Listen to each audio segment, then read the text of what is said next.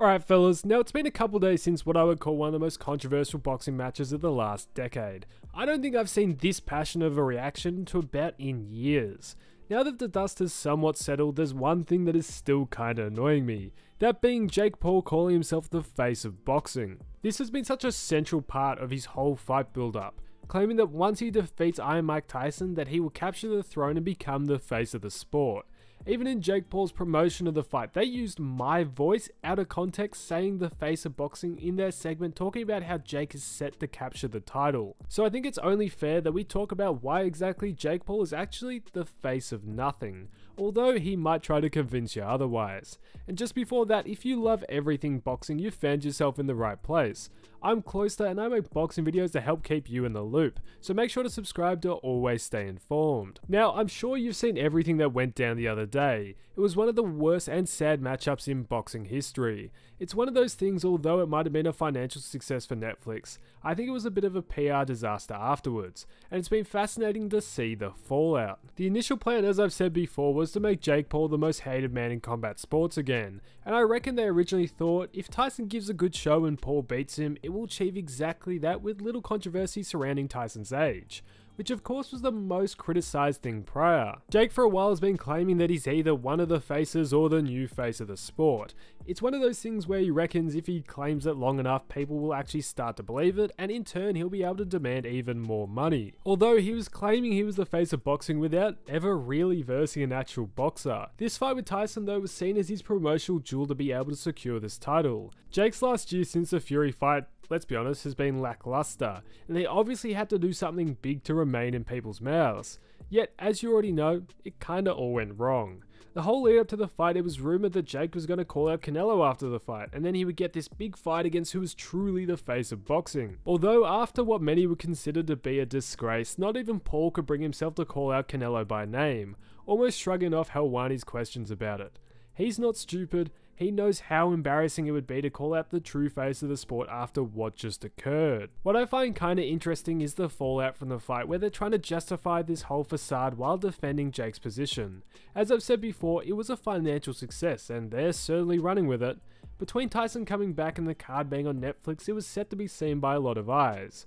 I would refute though, as I said before, really at the bottom line of this success, it didn't really have a ton to do with Jake Paul. He was almost the bonus. Like, remember this guy that you don't like? Well, he might get his head caved in. And it was just a slight incentive to watch the event. So since the fight, they've really taken two major angles to try and defend it. The first being, well, Mike Tyson's a legend. How dare you criticize him getting in the ring? I think it's impressive from Tyson to have the courage to get back in the ring. Yet after MVP Promotions, the company which organised this event and is part owned by Paul, convinced us all Tyson was in shape just for him to be a shadow of himself, it left a real bad taste in my mouth. Like, someone had to know in the MVP team or in some team in charge of the fight that Tyson truly wasn't in shape and knew what was really going to happen, but they ignored it, and now they have to take this positive angle to try and defuse the backlash of, well, Tyson's a legend, how dare you criticize him getting back in the ring.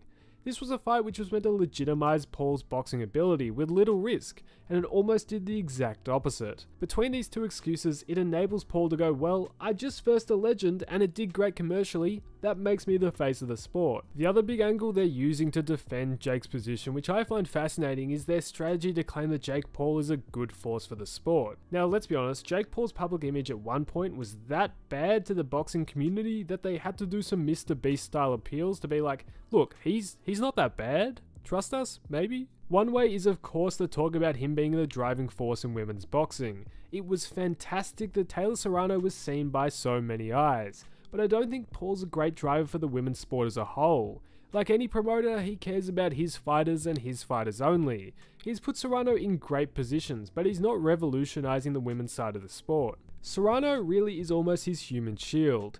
Jake has attached himself to the growing women's boxing movement and appointed himself its saviour, to stop anybody from peeking behind the curtain of his claims of being an actual boxer. There are several pioneers who have previously put women's boxing on the forefront, yet he wants to claim he's the saviour in what seems like, from all I've seen, in a move that's just basically for positive PR. Yes, he did get Taylor and Serrano a record payday, but wanting to claim that you're basically God's given saviour for the sport instead of giving props to the women who actually made the sport, is simply disrespectful. Talking about fighter pay, you could go on about how he's an apparent advocate for fighter pay. Another case of all talk, little action. He cares so much about fighter pay, he went to tell one of the best young prospects of the sport in his last press conference, in his words, that the time I spend taking her is how much you make in your whole life. That's a bloke who really cares for the young stars of the sport, isn't it? All because Carrington wanted to back Tyson, who grew up in the same area as him. Then there's his charity, and I'm not going to talk about that. But with a lot of celebrities, it's the typical thing of, well, I can't do anything bad because, look, I do charity work. At least at the end of the day, some kids might be getting some vague benefit out of it. Jake Paul is basically feathering his own nest. So he has insurance that if the backlash is that bad, that he can whip out his Uno reverse card and go, wait guys, don't complain because look, I'm this moral savior to the sport. I'm the face of boxing. But I'll let you guys decide if he actually is. From this point on, I would be surprised if Paul didn't basically go silent for the next few months. This fight, although a financial success, has left a bad taste in a lot of people's mouths. So to avoid his next fight being a disaster, I assume he'll go into hiding until this all blows over and people kind of forget. I fear what's for the future, because what I predicted in my last video seems like it might scarily come true. Although I expect him to basically go into hiding until they can find another big name they can attach Paul's name to, who is either a shell of themselves or not a boxer, so they can repeat this whole circus. But that's his business, isn't it? He's an entertainer who's cosplaying as an elite professional boxer, and I'm sure we'll be all set to see it again in, say, 6 months' time. But in conclusion, Jake Paul doesn't run the sport, and isn't near to being the face of it either. Who truly runs the sport? Well, it's the boxers and trainers who give their life to the sport. And for him to act like this savior is simply disrespectful to a sport which apparently saved his life. But now I want to hear, after a few days, what are your thoughts on what just went down? And do you think Jake is truly running the sport like he claims? Leave all your thoughts down below. Thanks for watching fellas, and I'll catch you in the next one.